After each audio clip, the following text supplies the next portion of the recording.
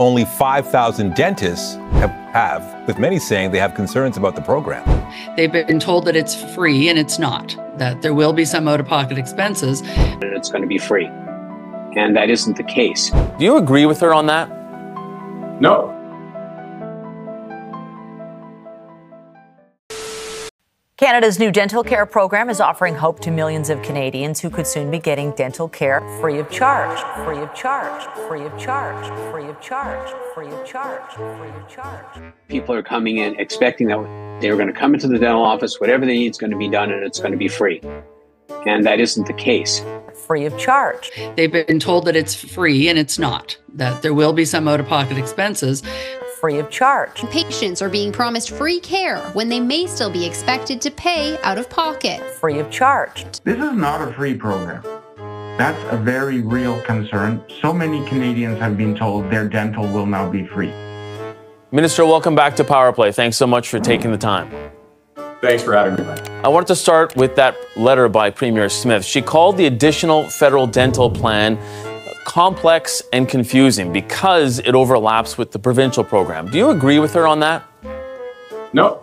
There's nothing confusing about it. Nothing confusing about it. Nothing confusing about it. Nothing confusing about it. Nothing confusing about it. Nothing confusing about it. But there's a great deal of confusion and a great deal of complications, so that it's caused the dentists and the patients to have concern.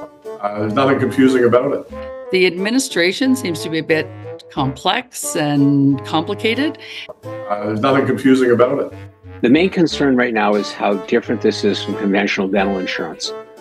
To sign on to this plan, we sign on to a very complex technical detail of terms and conditions that are not consistent with the smooth running of the dental office. So besides taking on patients that increase the workload, it decreases our ability to do the clinical work because we have to take people away to handle that additional clerical time.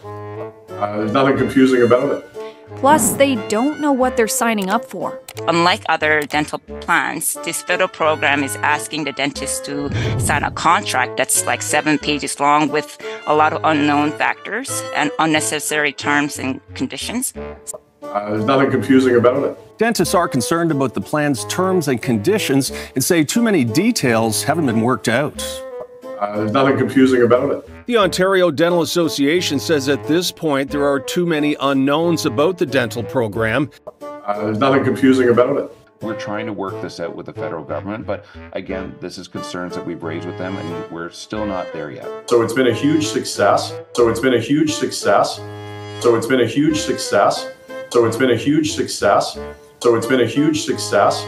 So it's been a huge success. So it's been a huge success. So it's been a huge success. So it's been a huge success.